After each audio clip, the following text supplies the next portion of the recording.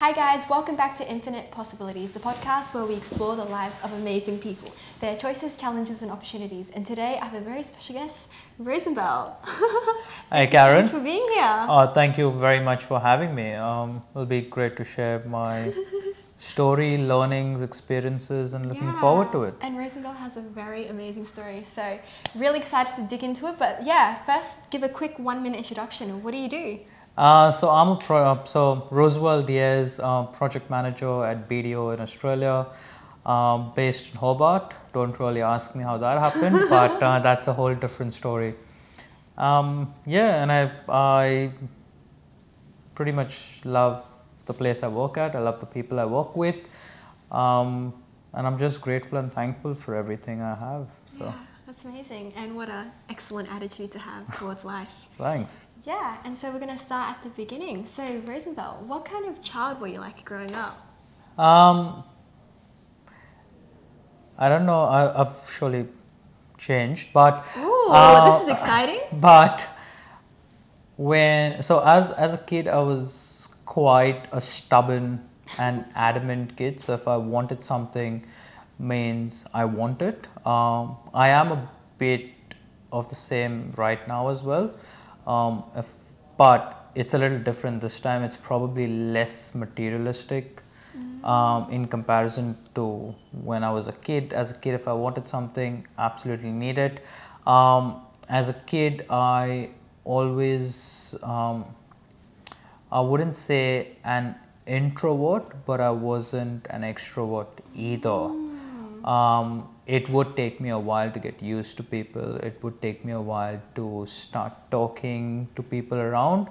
But then once, like I am now, once I start talking, I don't know when to stop. So please keep a watch of the time and tell me when I should keep my mouth shut. Yeah, no, it's good. We welcome rambling and as many stories as possible. Awesome. Yeah.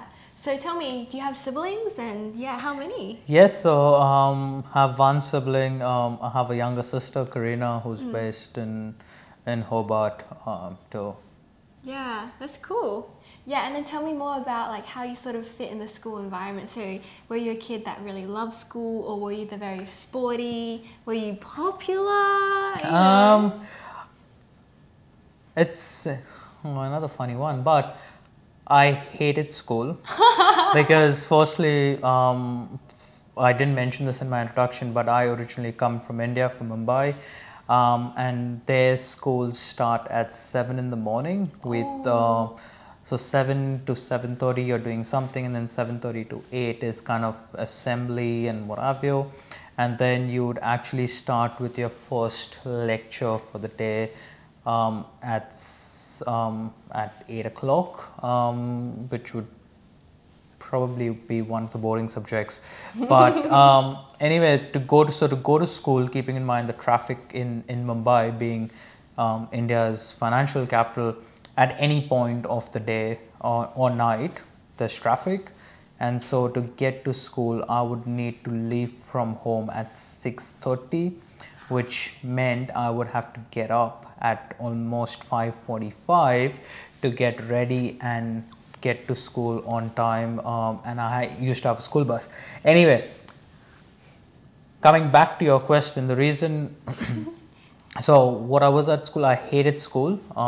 I would just hate, because I am not a morning person again, so I'm a night person. So I hated school. I would hate to go to school. But it was funny, once I would get to school, I would kind of take a bit to kind of just get into it. But then I was one of those who always wanted to be, which I am even now, where if I'd love to get on stage, I love to do things, I love to kind of be out there, public speaking, love stuff like that. The extrovert coming out. Yeah, the extrovert. All of a sudden I'd form a very introvert, quiet person in the morning, to all of a sudden getting to school and loving to get involved, get out there. I'd love getting involved. Some of my friends would call me a teacher's pet, because if the teacher wanted someone to go and do something, I'd put my hand up. If there was a concert or like an annual day or a school festival, I wanted to be out there in the dance performances and skits and whatever. So I think it was a bit of a weird one. I hated studying. For me, studying was, I didn't probably hate studying, but for me the thing was, if I've got to give a test, it would always be that I would study the night before. One of those kids. I can never, even now, I can never do things in advance. It's always last minute and get on to Bad it. habits don't die. They stick for a long time, and I think this one, a few have stuck with me for life. Yeah, that's so interesting. Sounds like, you know, in the morning you're not really quite awake because you're not exactly a morning person. And then once you warm up, it's like performance mode. Exactly. Hello. It's like I'm on stage and that's it. Yep. The floodlights are on and the spotlights are on it's me. It's like and this light switch and suddenly it's that's like it. Lights, camera, action. Yeah, that's pretty funny. So tell me, did you like have any favorite subjects at school?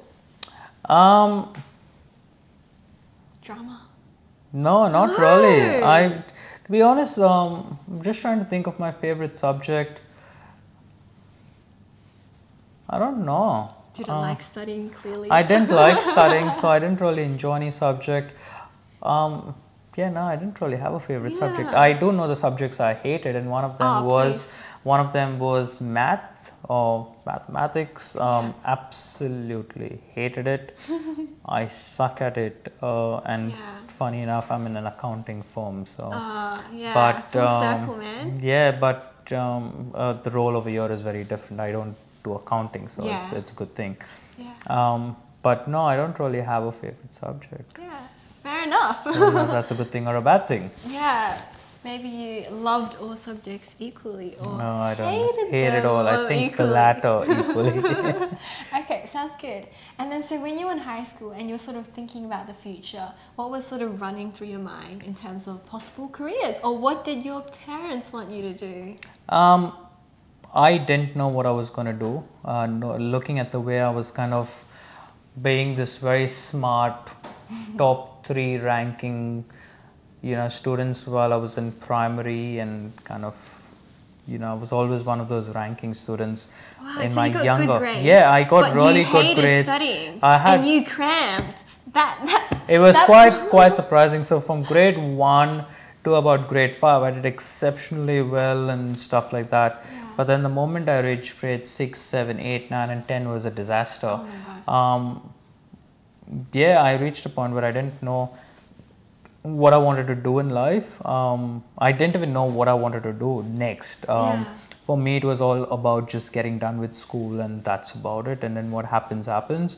I became the kind of person by the time I was in grade 10, I was like, wherever life takes me. Yeah, go with the flow. I don't know, I don't want to plan, because I did plan a lot previously and it obviously didn't go as I expected. So, good learnings. But, when I was in school and when I was reaching, my final years in school, because in India, school means up to grade 10, and then grade 11 and grade 12 is college. Oh, yes. Okay. So when I talk school, I'm talking from grade 1 to 10. 11, 12 is college, and then on it's university. So, interesting. So when I was getting out of grade 10 was basically me getting out of school. Yeah. Trying to pick a major now, which would be grade so 11 hard. and 12. So at grade 10, when I was about 15 years old, I obviously didn't know what I wanted to do, but I just wanted to get done with school, because that's how much I hated getting up in the morning. And then when I was in grades, when I finished off school and you had to get into college, you had to pick a major, and the majors you'd pick up would be, you pick up physics, chemistry, maths, or biology, which included botany and zoology. So botany, study of plants, and zoology, study of animals. And none of them really interested me as such. But obviously the one thing I knew is I wanted to kind of get into IT, and not because everyone else was, because all my friends, no one did IT. All of them were doing hotel management and what have you. And I wanted to do IT just because I loved the whole concept of, I just loved computers. Now keep in mind, unlike kids in, developed nations like Australia and stuff, I had my first computer when I was in grade 9. Yeah. And again, I'm not a young person, I'm not old either, but anyway, when I got a computer when I was 13, 14 Yeah. years. So I was in grade 8, I guess. Yeah, around that time. Yeah. Okay. That's when I got a computer, and it just fascinated me because this was an old box computer with a massive heavy screens, which had a massive CPU, like a central processing unit, big huge box, the old fashioned keyboards, everything was wired. We had no concept of wireless or Bluetooth or whatever.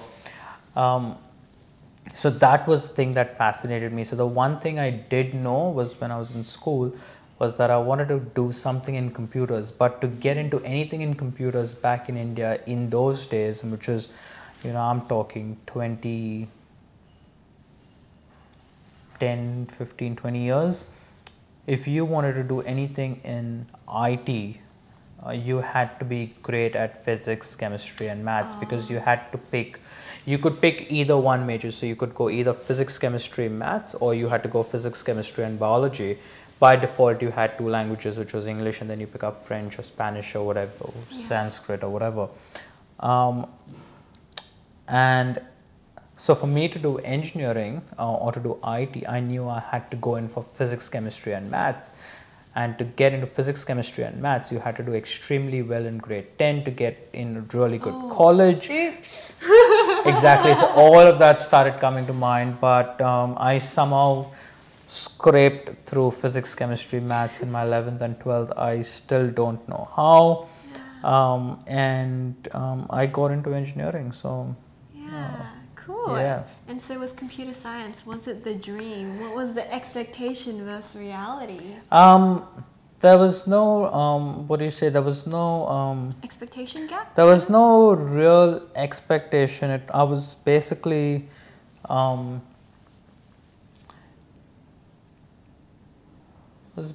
just said, oh, engineering, and I was like, oh, well, yeah, cool, you know what, let's do it. And again, because coming from India, I would easily get compared to my classmates.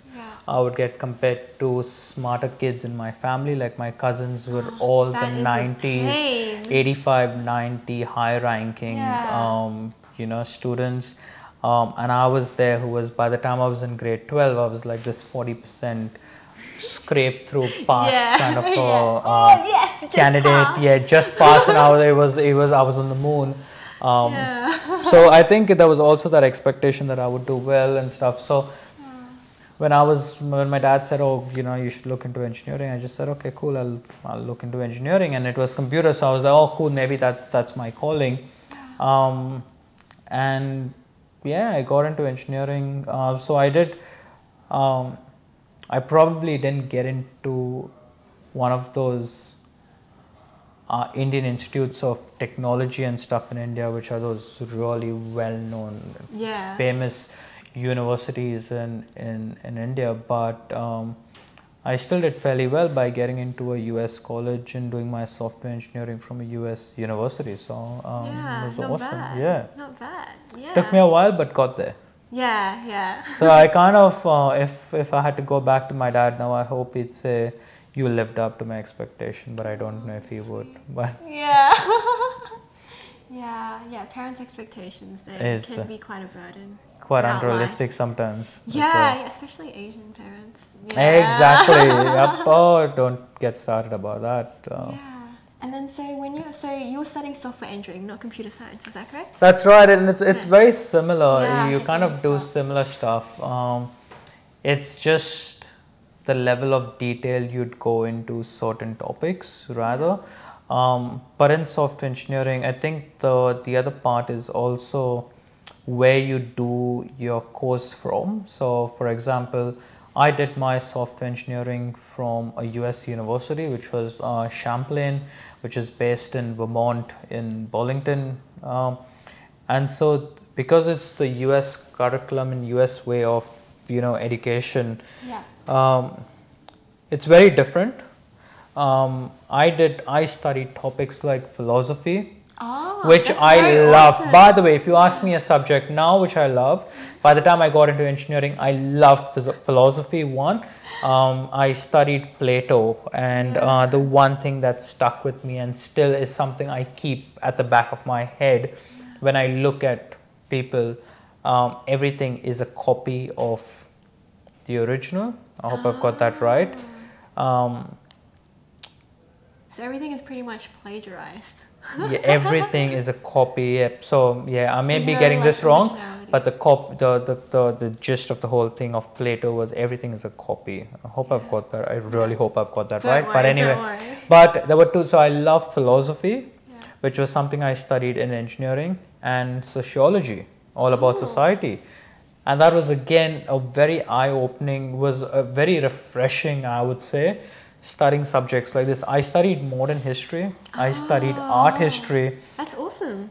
and I was doing software engineering. So we Yeah. had, because I was doing this distance education course, and this is back in 2009, right? So it's 10, 12 years back. I was doing software engineering 3 semesters a week. We could pick a maximum of 5 subjects, and yeah, so I would pick up business analysis and a whole range of software topics or IT topics, but then you would get to throw in these few other miscellaneous kind of subjects. So I did macroeconomics as well, That's just awesome. because I Made could you choose. very, like, world-rounded. Yeah, so it gave me, while it gave me the core skills I need in the software tech space, it also opened up myself to a whole lot of other things. But what it did was, a lot of people back then, and my parents as well, they're like, oh, what the hell is this? This is not software. Like, why are you studying history? And why are you studying American history? But I think now when I look back at it, it gave me a completely different perspective. One, it kind of gave me the technical skills and knowledge I need to do my job, but it also gave me the other skills I need to, I think, grow and be more aware of. And that's why I really love philosophy, for example, because you could have healthy debates, and it just gave you a completely, coming from India at least, because it's not so common in India, like over here, okay, fine, everyone's a philosopher. Yeah. And, you walk down King George Square and everyone's a philosopher over there. But coming from a place like Mumbai, from India, back in the early 2000s or late 2000s, whatever, it was completely different, very refreshing, something that you didn't expect. So I went in with, the expectation I set was, oh, it's going to be very math and trigonometry, and it's engineering, so it's going to be all it's all the stuff I hate. But I was just doing it because my parents wanted me to do engineering or become a doctor, which I obviously would suck at.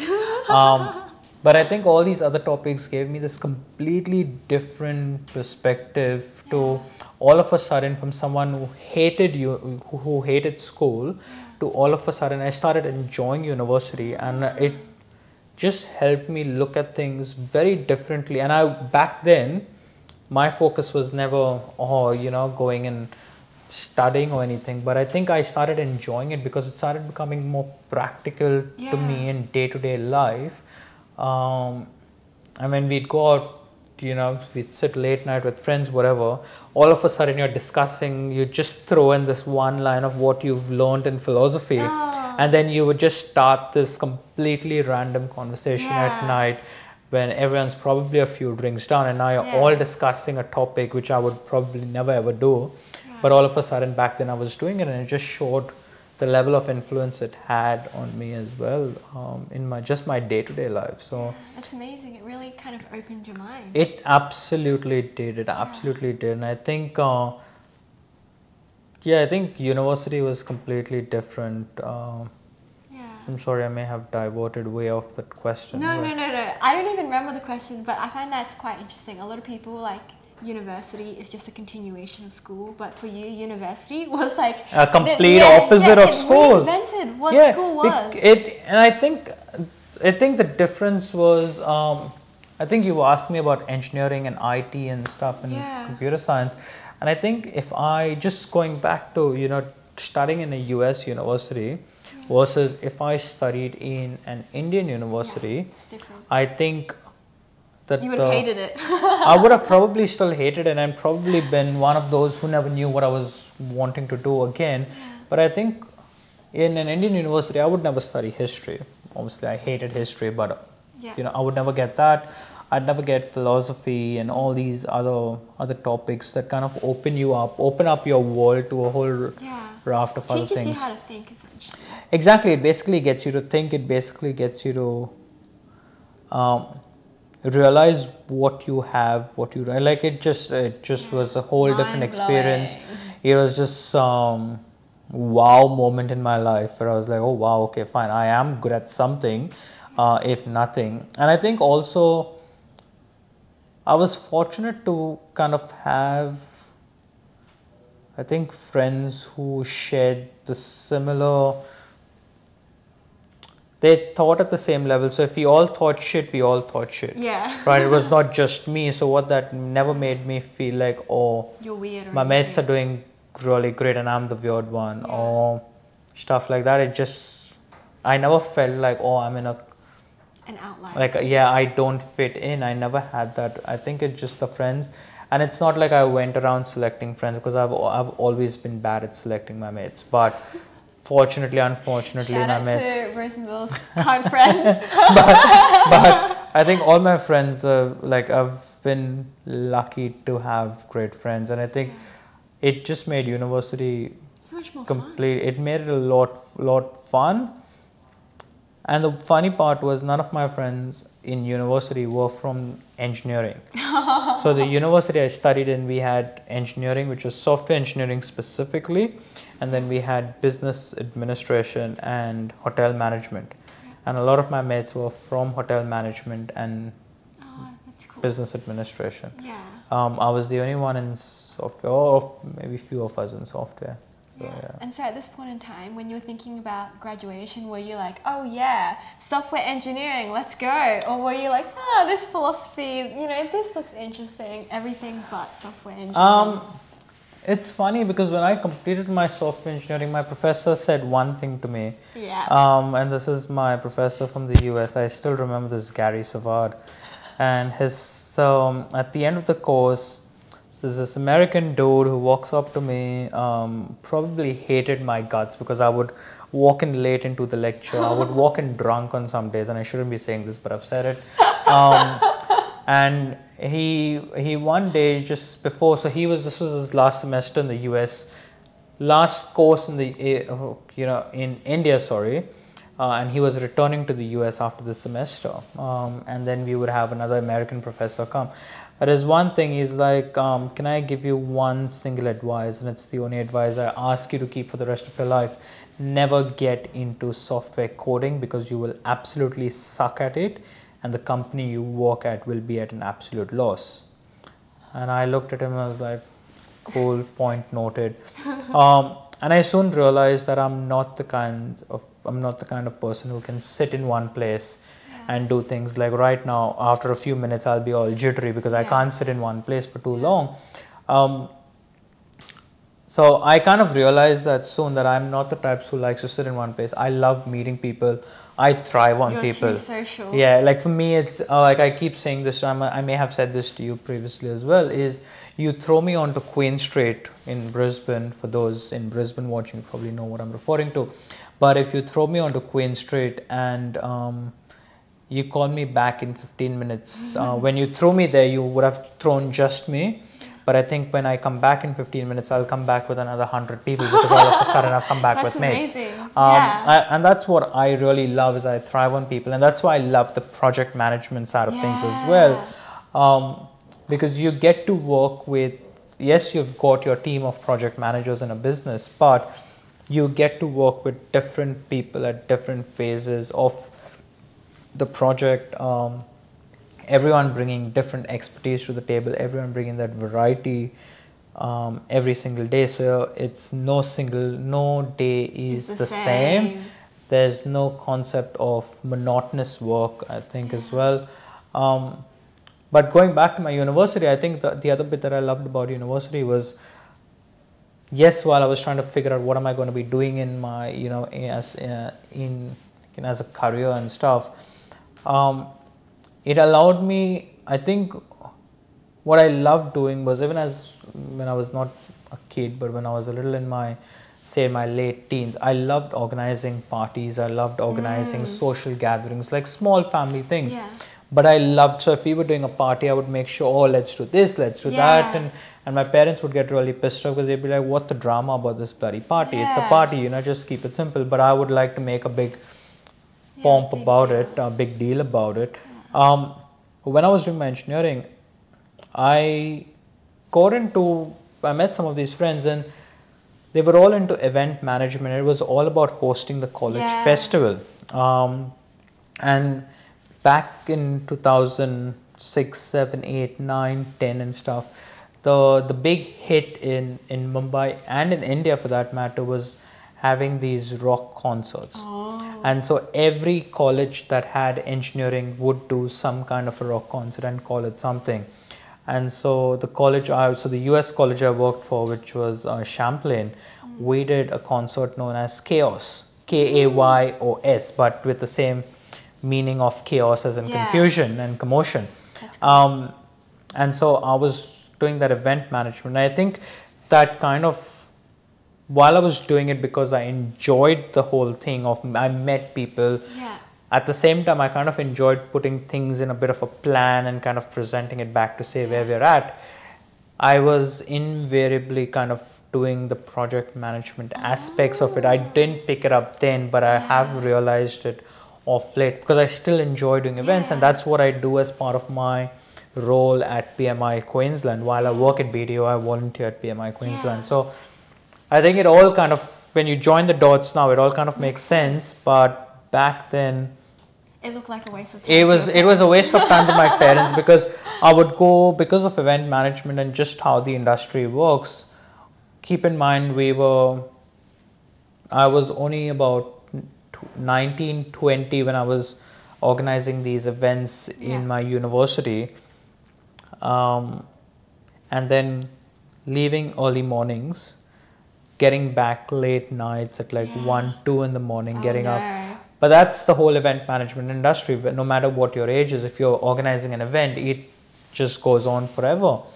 And so to my parents, it was like, this is garbage and it's useless. What are you doing? And my dad would throw a tantrum sometimes when I would get home late at night. And he'd be like, oh, why don't you just stay in a university? Why are you coming home? This is not a hotel. But I think, all said and done, I enjoyed, and it's the university that allowed me to get involved. And so I ended up organizing my graduation party as well, because in India back then you would not have graduation ceremonies, but because this was a US college in India, that's so sick. Our graduation ceremonies would happen in 5-star hotels in India, in Mumbai. So now it's a graduation ceremony which had a formal part to it, but then it had a completely informal part to it, where the bar would be declared open and a bit of dancing and stuff.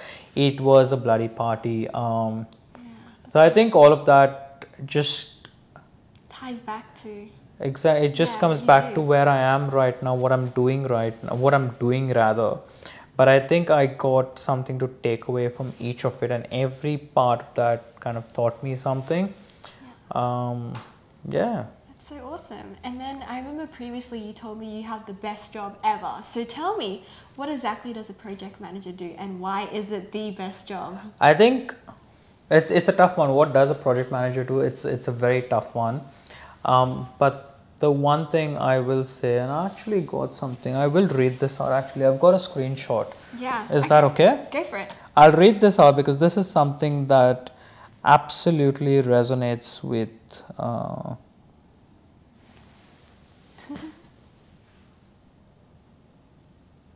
okay, this is literally it. Go for it.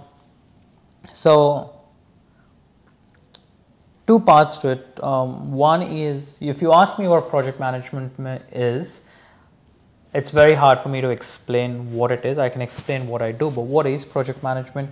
It is an art and a science. It allows your team to focus on the work that matters, free from the distractions caused by tasks going off track or budgets spinning out of control.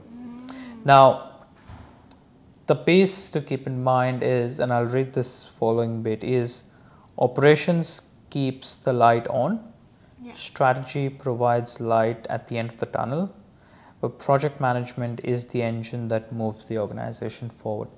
And this is the piece that it just resonates really well with everything I do as well. Is yes, you can have these amazing strategies, you could have these amazing planning days and workshops and stuff, but at the end of it, when you've got to execute and get that all happening together, and you bring it all together, it's not operations that do it, it's not finance, it's not your HR, it's not your marketing teams, but it is your project management teams and your project managers that actually help you bring it together. And why I say it is an art and a science is, it is an art, it is a science of how you do it. And it goes back to, I think, project management. Yes, anyone and everyone can be a project manager, but in saying that, not everyone is a project manager. You can have the official title versus actually if you're You executing need, the role. exactly, and you need to be the kind of person who thrives on people. You enjoy sitting with people, you enjoy having the conversations, you know when to have a laugh, you know when to kind of cut it short and kind of stick to the scope. But it goes back to the fact that I love people and I thrive on people, and I think that's all project management is all about, people, and that's why it's an art and a science, right? It's beautiful. Understanding how to manage people, understanding people. It's not just understanding people, it's also trying to take it a step forward to understand what are they going through on that particular day, for you to be able to understand, okay, fine, how do I manage the team? And the best part is, because I'm a people person, it makes it even more fun, because you're working with different teams on different projects. You don't have the same team. You may have a few members who are consistent across your projects, but different days, different teams, different set of people, different moods to deal with, different tantrums to take care of as well. It's not all fun. It is it keeps you on your challenging. It does keep me on my toes. It keeps me busy, keeps me out of mischief. And the reason why I say I love my job is because of the fact I get to meet all these interesting people. Some of them are absolute characters. Some of them are samples, I will say. Some of them are bloody jokers. But it would not be fun if not for all these people, and it would not be as entertaining as it is if not for all these people. And I think also through project management, I think I've built my connections, and you work with so many people. You're working on one project, and one project itself will keep you connected with so many people. So it absolutely it just seamlessly works out for me. So I'm very happy about it. That's amazing. So we're nearly at the end of the podcast. Got to chuck you the deep question. Roosevelt, what's the meaning of life to you? What's the meaning of life to me? I don't know what's the meaning of life, but I will say whatever you have, you've just got to be grateful and thankful, because you could be the best person in life, but if you just don't know what you have today, if it's going to be there tomorrow. So I think it's absolutely critical to be grateful and thankful. And I think give the relationships the love that it deserves, because you never know when it's gone, and sometimes it's always too late when it's gone. So I don't know if that's life, but that's what I always focus on in life, is just being grateful and thankful for what you have, because it's always too late when it's gone. And it's all temporary. It's all that just there. So make the most while it's in front of you, because there's no point crying about once it's gone. So that's cool. And you have 30 seconds to answer the last question. So if you won the lottery tomorrow, what would you do differently about your life? If I won the lottery tomorrow, what would I do differently is probably the first thing is the very first thing I would do is probably go and bring my parents from India to Australia. I think that would be the number one thing I'd do. Yeah. At whatever amount I get from the lottery is what I would invest first thing into their visa and bringing them across, because I'd love to have them with me and not having them in India. And then what else would I do? I think I just go and invest that money into something. I'm not going to do any charity work because I'm not going to try and sound like Mother Teresa on this podcast. I'll be very honest. No charity, and I'm not donating the money to anyone. I'm going to take the money, invest it, and then I think you never know when I may need that money, right? You can't. Yeah, play it conservative. Every day is not a lottery day. So I think the one day you win it, you might as well take good control of it and invest it. So yeah. Sounds good. Good Awesome. answer. So we're pretty much at the end of the podcast. Awesome. Want to say bye? Thank you. See you guys. Bye.